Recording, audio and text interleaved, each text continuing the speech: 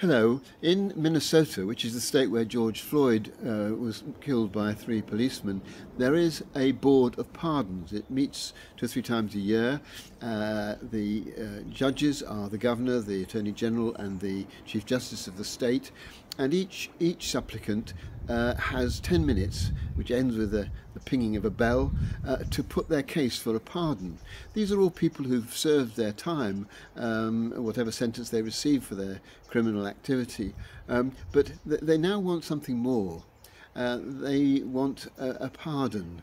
And on the day that the reporter was there who wrote the article I read, there was a tall, smartly dressed man who had 25 years previously had been arrested because he had 127 doses of LSD on him. There was the naval veteran who had critically injured someone while driving under the influence of drink. There was the man who'd beaten his wife and been convicted twice for doing so, but now wanted pardon, and she was there sitting beside him.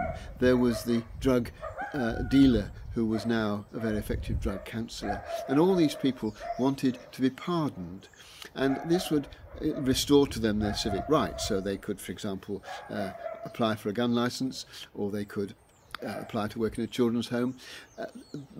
At a deeper level, it helped the pardon if the majority of the judges, and you needed a majority to be pardoned, if the majority of the judges offered you the pardon, it apparently, one of them said, it lifted the burden of guilt, the awareness that they had hurt people, but somehow or other the guilt that they had felt for that was alleviated by the pardon that they received in this official way.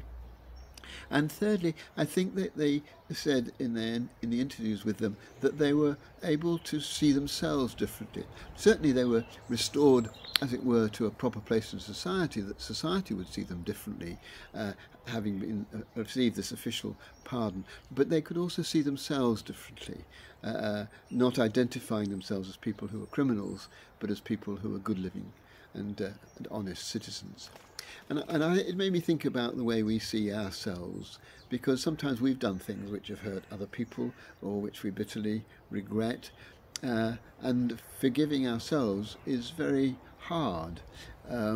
But I think if we can allow ourselves to be gentle with ourselves, perhaps if we're Christians, to acknowledge the forgiveness of God, which sets us free from any guilt or any burden that we carry as a result of our previous actions. If we can allow ourselves to judge ourselves as people who are forgiven and forgive ourselves for what we've done, then I think we can find a new and different identity. Sometimes we can actually go to the person who we've hurt and seek their pardon, but that isn't always possible.